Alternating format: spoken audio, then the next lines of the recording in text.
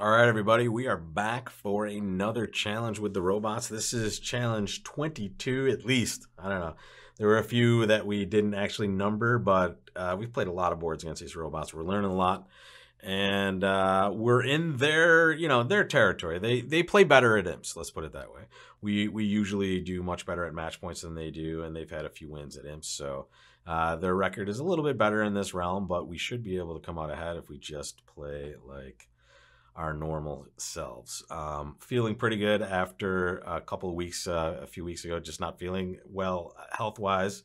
No excuses, but I feel like we're on another level, especially after last week's win. So let's jump in here. We're playing imps this time against the robot.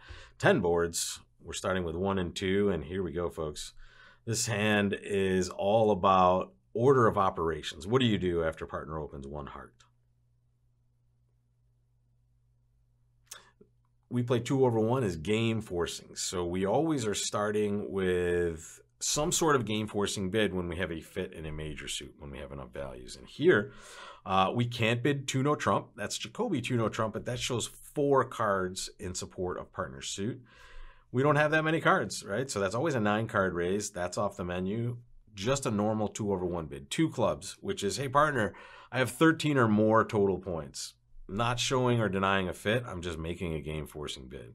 We will always show our fit immediately afterwards, and that's just by bidding 3 hearts here. And we see partner bid 4 hearts. We're done, right? Our job is done. We're getting our side to game. And we see a pretty good game. This is going to come down to nothing, right? They're leading the king of diamonds, so we're going to show you what we're going to do here. It's basically going to come down to what happens in the heart suit.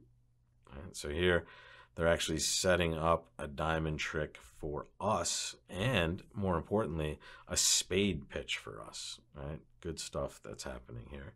At this point, I'm going to play low. I'm going to win my king. And now take a look, folks.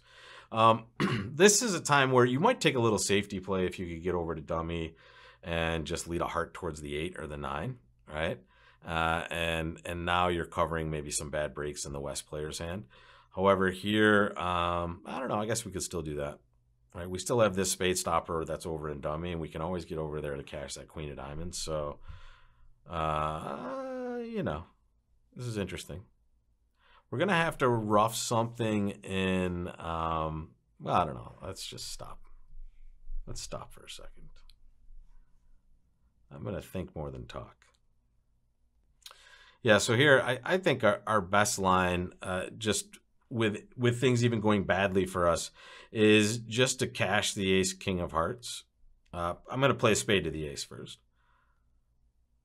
And now I'm going to play a heart. Maybe I see an honor here. They're usually good about splitting when they have this situation. So now I'm going to draw 2 rounds of trump. And if they break evenly, and nothing bad has happened, right? I've gotten my 2 rounds out. I knew I was going to have 1 loser. If they don't break evenly, I mean, it's not that terrible either. And as I said, the robot will usually split honors there. So if they had like queen jack 4th, we would have probably seen that card and maybe been able to prepare for something later. But here, now we just pitch away our spade.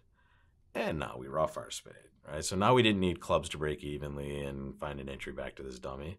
We just needed to see trumps break relatively evenly and be prepared to rough a losing spade, right? Now we don't have to take any spade finesse. We want to avoid finesses at all costs.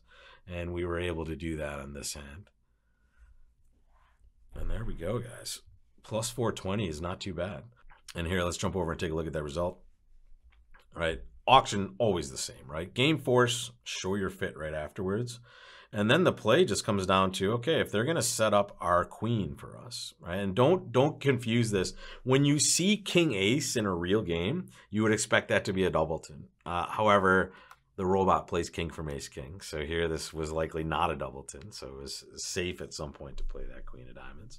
But now it's just about, okay, I probably could have played the jack of spades there. Just take a free finesse anyway, knowing the outcome of this. I was just hoping they might hop with the queen in this spot as well, which I see them do pretty frequently.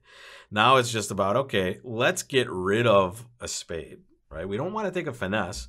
We just want to get rid of it. And we do that by drawing a couple rounds of trump. So now if they are roughing the queen of diamonds, they're roughing it with a natural winner. And we still get to get rid of the spade. So here it's just about, okay, we can't draw all the trump.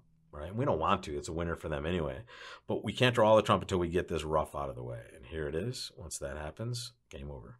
All right, plus 420. We'll take that. Nice. All right, let's see this next one. It's our no trump openers, right? And that was last Wednesday's class, guys. If you missed it, check it out at bridgelesson.com. That is one no trump auctions. How do we deal with these when our side opens or overcalls a natural no trump? Here, it doesn't get much better. Totally flat. The robots play Capoletti. 2 clubs is, hey, I have a single suit. And 2 diamonds by righty just says, what's that suit?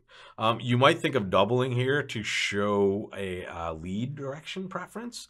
But this also shows length, right? So we only have 4 of that suit. We're not going to get in there with that bid. And we know we're going to see them show their suit now. So they had some sort of hand with spades. Do not be tempted to bid when you've already opened 1 no trump. Partner knows you've opened 1 no trump, right? So here, trust that they know what to do when you've shown your hand in such a specific way. And here, let's do a little bit of counting, right? We have 16 high card points. How many does dummy have? That's 9. All right, so 9 over here, 16 here.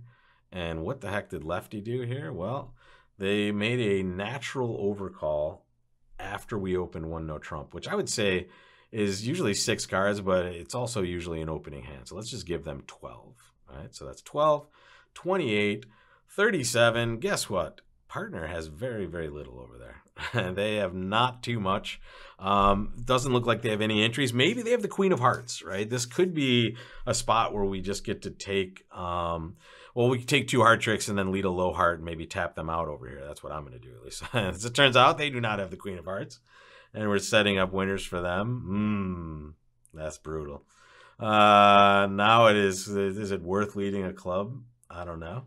That could be disastrous as well, considering we're leading away from the jack.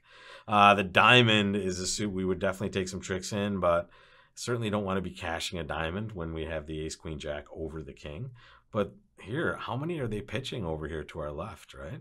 If they have a 6-card spade suit, and if that is only, they only have 2 hearts, right? Is that with us here? Our partner led low, so we know it's not a doubleton. So here, yeah, they're likely to have 2 hearts. If they have 3, that's better for us. Now that's only 1 pitch that they're going to take. But if they also have 6 spades, now these pitches might really be meaningful for them. And remember, if we're counting correctly, and they do have about 12 points, they could have more than that though.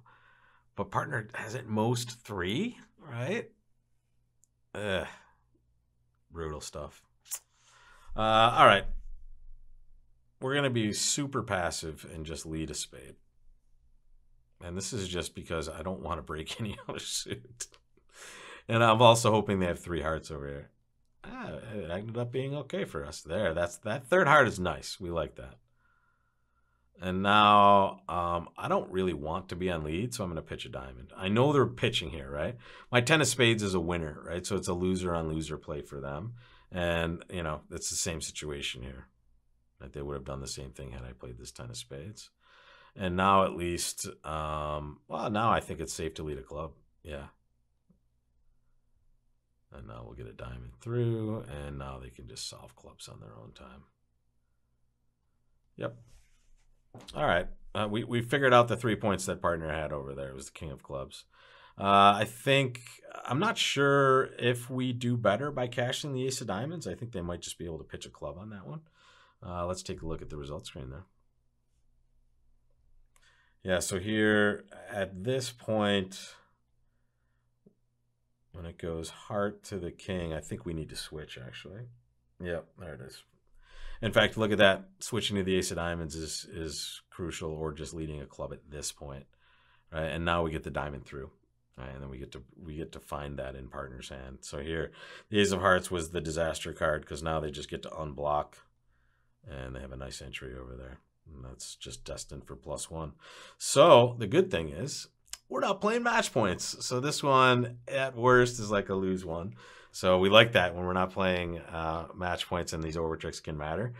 So we'll take that one, knowing that we might be losing an imp there if we could have defended slightly better in a couple of different ways. So here, we will start with this one tomorrow. What's your opening bid going to be here?